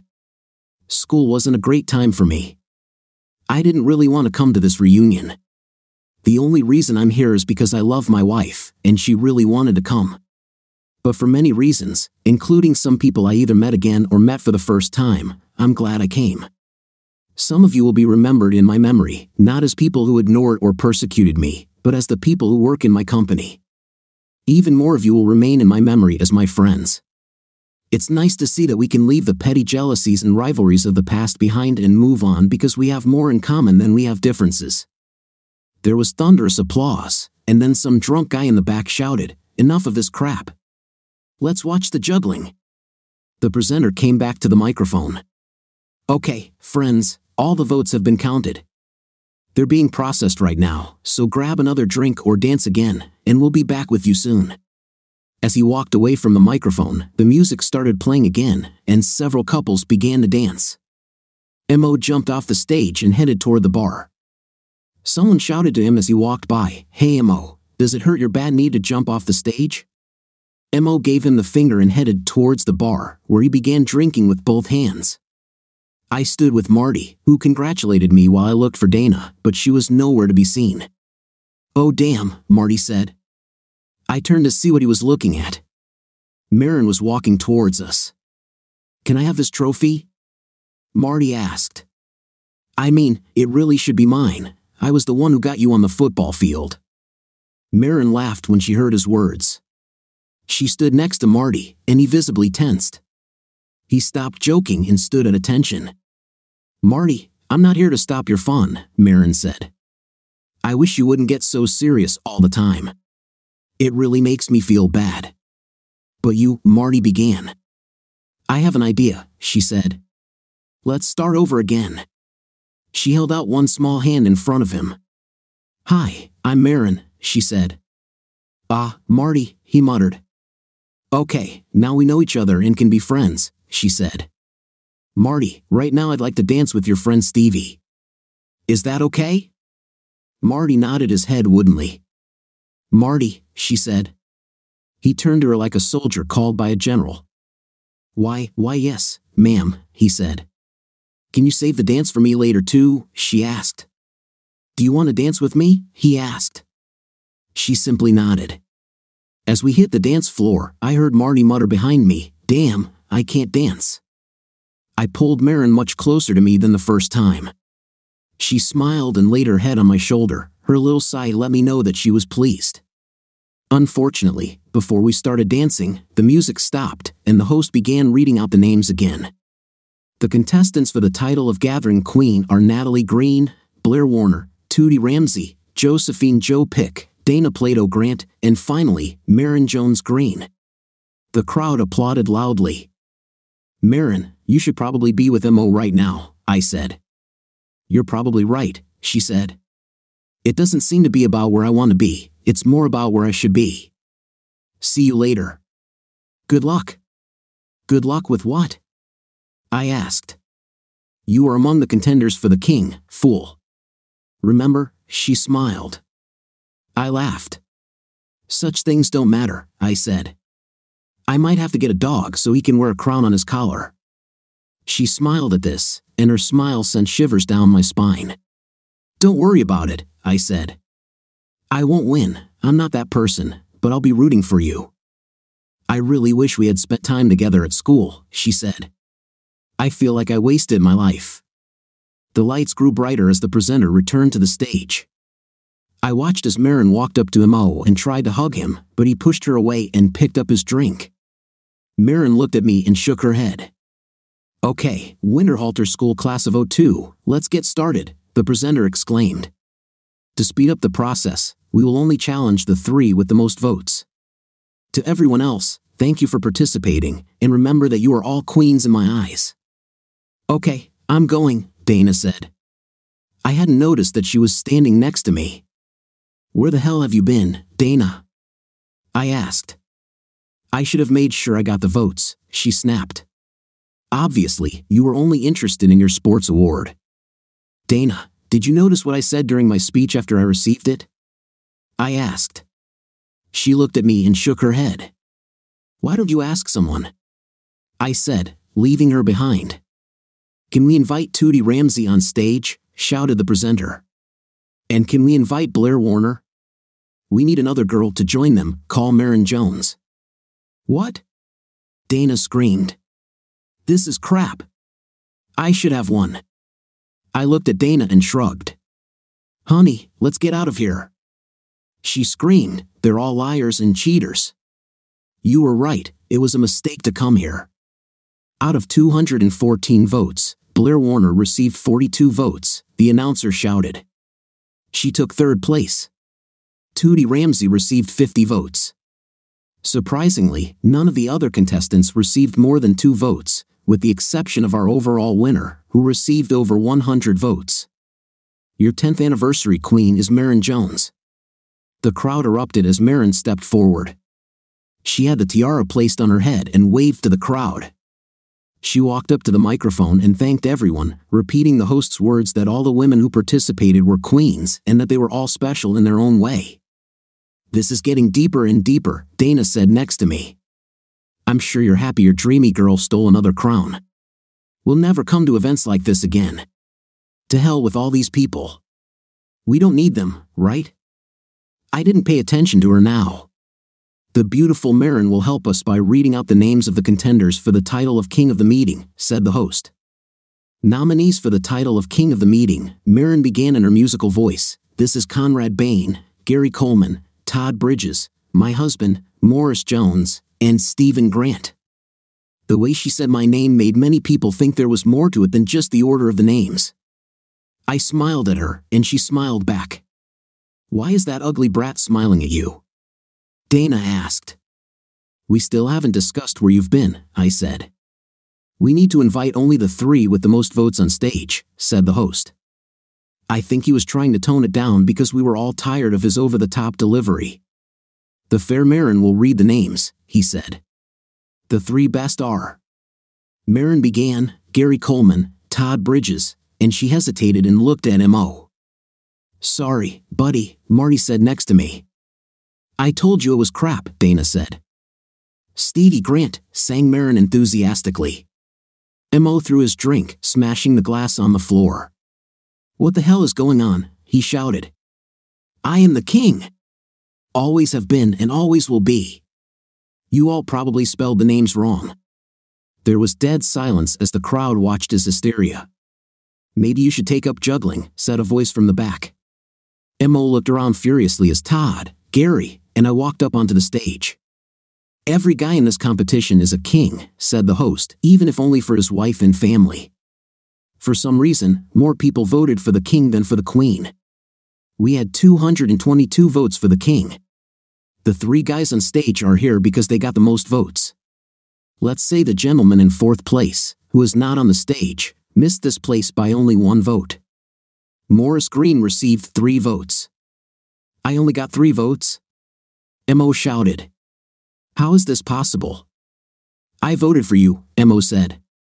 Me too, Todd Bridges said. Did you vote for yourself? Of course, cried M.O. Can we continue? Asked the presenter. In 3rd place, with 4 votes, Todd Bridges. Todd walked to the front of the stage and then walked down the steps. His wife took his hand, and they stood awaiting the ceremonial dance of the top 3 couples. In 2nd place, with 6 votes, Gary Coleman, shouted the host. Gary copied Todd's actions and walked down the steps to the other side of the stage. His wife obviously wasn't very smart. She walked to the same side of the dance floor where Todd and his wife were standing. She looked back, saw Gary, and ran towards him, tripping over the hem of her dress and falling on her face. Her dress was relatively short, and it rode up to reveal her cellulite-covered rear in a leopard print thong. She stood and bowed to the crowd, who burst into laughter. And your 10-year anniversary king, said the host, with a total of 207 votes, is Stephen Grant. Everyone applauded as I headed to one side of the stage. Dana ran towards me with a big smile on her face. According to tradition, the king must dance a ceremonial dance with the queen, said the host. Dana looked embarrassed and retreated into the crowd. Marin walked down the steps on the opposite side of the stage, and we met in the middle. Told you so, she said, playfully grabbing my hand. We danced, and they turned off the lights, leaving only a large disco ball shining above the crowd. It felt like flying as we spun around the dance floor. It was all over too quickly. The lights returned, and the host concluded the program by encouraging everyone to eat, drink, and be merry. can we see the juggling now?" shouted a voice from the back row. The DJ started playing dance music. I really didn't want to let Marin go. The voice assistant announced that I had an incoming call from Dana. I just yelled, "Ignore," and my music continued playing. After a while, I shouted "ignore" so often that the word became like the chorus to the song I was listening to. "What do you want, Dana?" I asked, feeling exasperated. "I want you to come back here and talk to me about this," she said, crying. "And that redhead and her husband want to talk to you too. I don't care if you talk to them. This is about us, honey. I made mistakes, you were right. We should never have come here." I was desperate. I wanted to win so badly, but she just kept cheating. I hung up and continued driving. After an hour or so, I ran out of gas. I decided the smartest thing to do was go back to the hotel. I'd rent another room and take all my things. I really needed to find out what happened to Marin, but after that, I was leaving here. I returned to the hotel parking lot a little after midnight. I got out of the car, thinking that I would be relatively safe from collisions. I did not stay at the hotel where the meeting took place. I was a mile away at the hotel where Dana and I were staying. I was sure Marin and Mo didn't know where we were staying, and Dana would be waiting for me in the ballroom. But, like everything else that has happened since I came here, I was wrong on both fronts. Not only were Marin and Mo in the lobby, but Dana was there too. They weren't together. Marin and Mo looked at each other and talked quietly at the table next to the elevators, and Dana stood right at the door. Dana looked at me when I entered and walked towards me. Mo and Marin did the same. "Stevie," Dana began. I raised my hand, and she fell silent. "Hey, Stevie, can we talk?" Mo asked. "I know you and your woman have a lot to talk about, but we need to talk first. You'll have plenty of time to talk to the woman, but our business can't wait. Morris, we have nothing to talk about. As always, you hurt me. You took away what meant the most to me in life and ruined it. Just like at school. Now go celebrate. The only thing that's different from school is that I now have a choice. I don't have to stay here. So tomorrow at breakfast, when you tell everyone how you ruined my marriage, I won't be there. So you'll be telling this to a bunch of people I'll never see again and don't care about," I said. "In the end, we both won and we both lost. Let's just call it a draw and go our separate ways. I embarrassed you a little at the sporting event and took your crown. In a way, I won. You were a little embarrassed because you couldn't show up like you did in school, but you won because, despite all my achievements at this meeting, you took away what meant the most to me. You will still leave with the most beautiful girl we know." "What, Mo?" "You won, but at the same time, you have lost. Marin has already convinced me to consider hiring you, but now there is not the slightest chance that you or any of your friends will ever work for me. In some way, you helped me. You helped me see several things in the woman I married that I could never accept. You wanted her, you got her. Now she's yours, Mo, treat her well." "I always tried," I said, turning to leave. He grabbed my arm but immediately let go when he saw the expression on my face. "That's not true, Steve. I was drunk. I'm not used to losing. We need to talk and we can work this out, but don't blame the woman. They all want some, Mo. It's not her fault that my animal magnetic attraction got the best of her. But I'm telling you, I can fix this. We can work this out if you give me a minute or two." "Stevie, he's full of crap," Dana said. "I love you. I always have. I screwed up, and I know it. After you left, people came up to me and said you were only here for me. I realized then how stupid I was. I tried to please and impress a bunch of people who never cared about me and never will instead of the person who loves me. I know I have a lot of work and time ahead of me to fix this, but I'm sure Steve, we need to talk about this like men," Mo said. "Let's send the women to their knitting. There's no point in us arguing over a woman. There's enough for everyone, and this isn't that special. She's already slept with almost half of our classmates this weekend. Like you said, I did you a favor by showing you what she really is like." "Mo, I'm not going anywhere with you to talk alone," I said. "You have nothing that would interest me." "Yes, there is," he grinned. What if I offered to settle this matter fairly? What do you mean? I asked. I'm a straightforward guy, he said. Can't vouch for Donnie or the other guys, but I had your wife, so you can have mine. I was shocked. Marin looked at the floor but didn't say anything. I'll offer you something even better, he continued. I spent an hour with your woman this afternoon. You can have Marin all day. Bring her back here in 24 hours, and we'll be even. I don't know if it was the expression on my face, but suddenly Dana screamed in horror. I turned and looked at her, but Mo saved me from having to deal with her. Shut up, stupid, he snapped. It's best for both of us. I screwed up, you screwed up too. We both hurt him this way. He'll get something in return to ease his pain. If we don't make him happy, he won't forgive either of us. The pain on Dana's face was obvious. Mo spoke again, and I wondered if he would ever shut up. You know you like this idea, he said. I've never met a guy who didn't want her. Even your little wife said that. He looked at Dana. What did you say?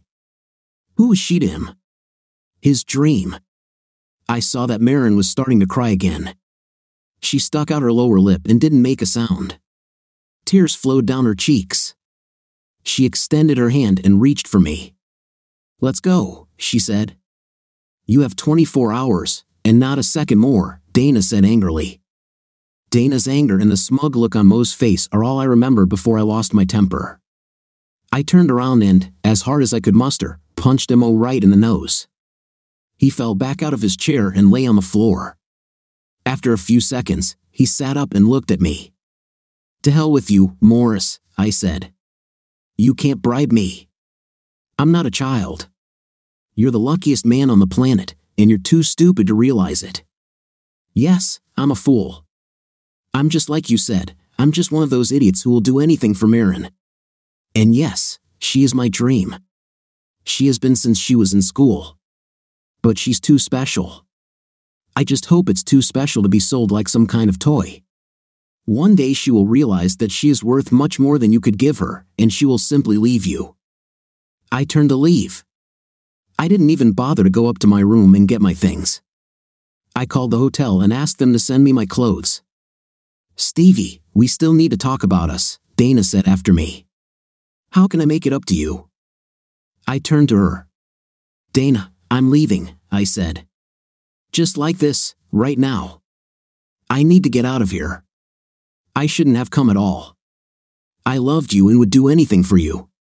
Your credit card will be valid for a couple more days. Go home and get your things or go to your mom. I don't care which. But Steve, we can't solve this problem unless we work together, she said. We don't do that at all, I said. You cheated on me repeatedly. For what? To be the queen of people we don't even know or love? I can't forget or forgive this. I'll be nicer to you than you deserve if you just sign the papers when they come. But I really don't need to give you anything. We have a zero-tolerance clause, remember? Stevie, don't be stupid, she said. This clause only applies if we get divorced, and even then, it's only if one of us is having an affair or being unfaithful. I don't want a divorce. I love you. It was just a mistake. I was just desperate for votes. I've never loved anyone but you. We just need to talk about it. No more words were needed. I walked out the door, got into my Mustang, and drove toward my future. I turned off my phone and went home. With lighter traffic on the roads, I was able to get home even faster. Just like in business, I focused on solving my problem. By the time I arrived home, I had mapped out all the necessary steps to fix it. I was home long before sunrise.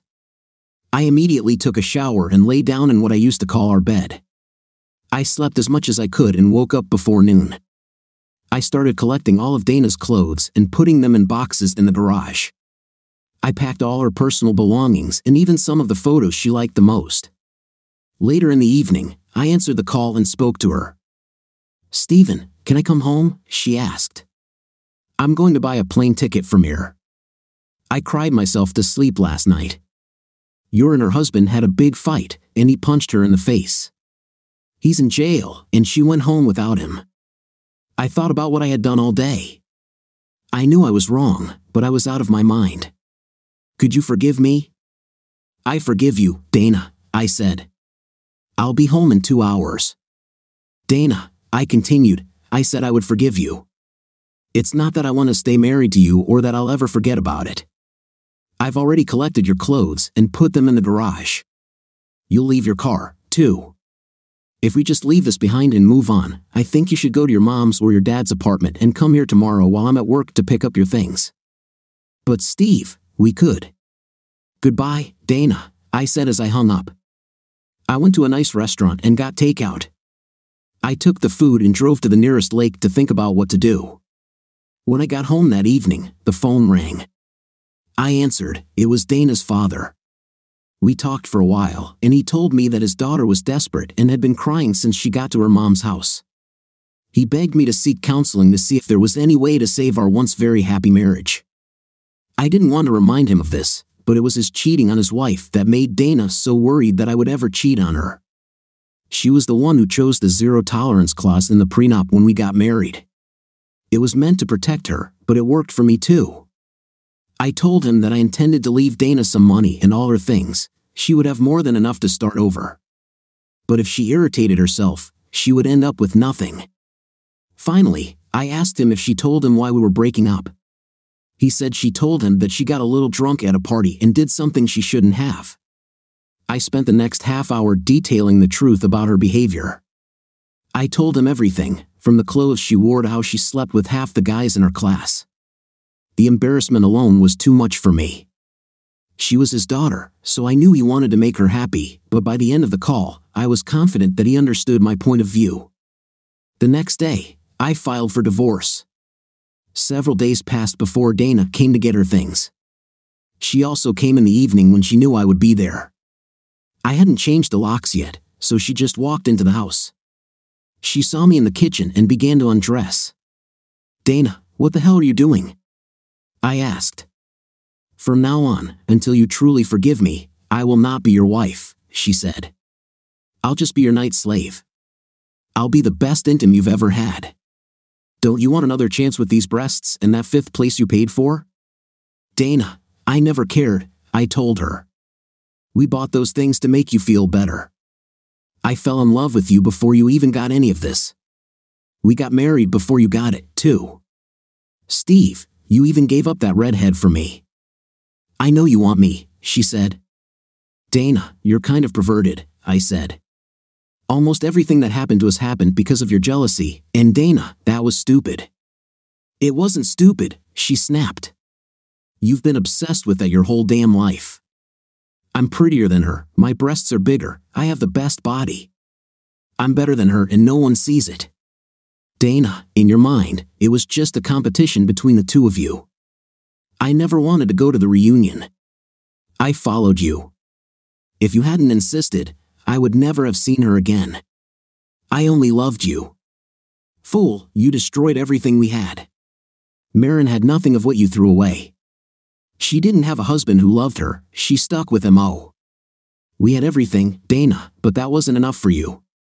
Now get dressed and leave. From that day on, I tried to focus only on work. As I was trying to expand the company, I hired 4 of my former classmates, including Marty. 3 of them needed to move to our area, and the company assisted them with this and helped them fit into our community. The divorce went through the courts, and throughout our lives, Dana fought this tooth and nail. Over time, we became increasingly hostile. She tried to get me to go to counseling, but I refused and was almost charged with contempt of court. My lawyer quickly decided to dissuade her from counseling by threatening to maintain the original language of the prenuptial agreement that she insisted on. This would have meant that instead of the fairly generous compensation I offered, Dana would have walked away with nothing. Finally, she decided to try a different tactic. She just gave in and signed the papers. She claimed that the hostility I began to show towards her hurt her. She decided it was better to leave her friends and try to start over rather than have me end up hating her. Months after signing the divorce papers, she called me and tried to get me to meet her or go on a date with her. I had dinner with her a couple of times before I had to pass. She misinterpreted my attempt to remain friends with her as starting our relationship over again. She even asked me how many dates it would take before we could have a night. I had to explain to her that part of our relationship was over and that although we might be friends, we would never be together again. She didn't take it very well. At first, I think she spent several weeks stalking me. Finally, over the phone, since I didn't want to see her in person, she asked me what I wanted. "Steve, at first I thought you didn't want me back because you'd already found someone," she said. "I hate to admit it, but I've been following you everywhere, and you're not dating anyone." "Not a damn thing," I said. "Been there, done that. I'm not going out with anyone, Dana. I was in love once, and she hurt me very badly." "I'm so sorry, Steve," she said. That was the last I heard from her for a while. I think she just needed to exhaust all possibilities of us getting back together before she moved on. About a year after our divorce, I finally went to visit her in the hospital. One of her implants irritated her pectoral muscles to the point that it had to be removed. They took out both implants and left her flat as a board. From what I've heard, she doesn't adapt well to change. I didn't go to any meetings until 2 years after the divorce. As I said earlier, the school holds an annual general meeting of all alumni, as well as meetings on the occasion of each year. I think these reunions bring in a lot of money. Anyway, I hadn't dated anyone in over a year, and it had been 2 years since my first meeting and my divorce when Marty and his new wife burst into my office and threw a ticket on my desk. "Steve, you need to take the weekend off," he said. "You're a nice guy, but you're so stressed and upset that you're becoming." Marty was a very close friend and one of the few people who could tell me this. I smiled at his wife, Joanna. She was a stocky woman with glasses, but she was madly in love with Marty. "Does everyone think so, Marty?" I asked, "or is it just you and Joanna?" "Does it matter?" he asked. "Well, if only you two," I grinned. "I could just fire you two and move on, but I can't fire everyone." He picked up the ticket. "You're coming," he said. "It's a day off. You won't make miss time at work." "Where am I going?" I asked. "Is this a baseball game?" I looked at the ticket. "Oh great," I said. "There is no way I will go to one of these events again. Remember what happened the last time I let someone talk me into going to one of them?" "Yes," he said, smiling. "You hired a lot of great people and doubled your annual profits." I thought about it for a long time and decided that it wouldn't hurt me to take a break from work for at least one weekend. There was also a possibility that I could hire a couple more people. I didn't make it to the icebreaker on Friday or the sports meet this morning, which wasn't a big loss because they were back-to-sack races and picnic-type games. This way, they could get more people to participate rather than just watch. I didn't even bother to buy a new suit. I just put on one that I already had. I entered the ballroom and looked around. I saw several people I knew and waved to them. I found a table on the edge and sat down. Marty appeared out of nowhere, and Joanna was by his side as usual. "What took you so long to get here?" he asked. "What happened to you last night and this morning?" "Well, Mom, I decided there was no hurry," I said. "Come on, we're sitting here," Joanna said excitedly. We sat down at a table that was in the middle of the room. From where we were sitting, I really didn't understand what difference it made where we sat. Marty and Joanna got up to go dance, and someone tapped me on the shoulder. "You are sitting in my place," she said. "Now you'll have to dance with me." "I don't dance," I said. "I haven't danced in a couple of years." Marin came and sat opposite me. "You could have danced with me here last year," she said. "There was no reason for Mo to let you dance with me last year." I told her he had nothing to lose, and I had nothing to lose. By this time last year, my divorce was final. "In other words, we wasted an entire year," she said. "What do you mean?" I asked. "Stevie, the last time I saw you was also the last time I spoke to Morris.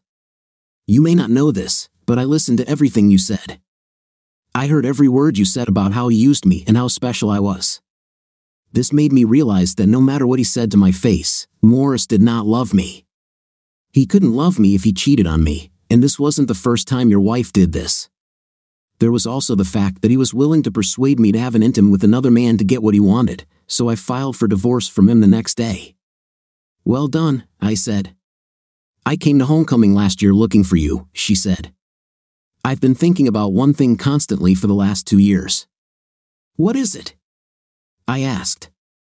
It doesn't matter if you're a liar like Mo, she said. You told me I was special. You have told many people that I am the woman of your dreams. I need to know if this is true. That's true, I said quietly. I kind of need proof, she said. How can I prove this? I asked. Well, it will take you 50 years or so, she said, placing her hand in mine. We can start by dancing. So I'm back to the question I asked when I started this story. Did I take her hand and give her the dance, along with the possibility of the future I had always dreamed of, or did I take the safe route and continue to wallow in self-pity and regret? Really, what do you think? Marin and I now have a whole house full of little red-haired girls who will someday drive another generation of boys crazy. I hope our children are smart enough to look beyond the people they love and find someone who truly loves them as much as I love their mom. But it will be their choice. All I know is that I'm happy with mine, although the road that brought us here was not the most direct. We are both very happy with our final destination. What do you think of our story today? It seems to me that when a wife feels insecure in her marriage, she does some mind-boggling things. What's your opinion? Write in the comments. See you in the next video.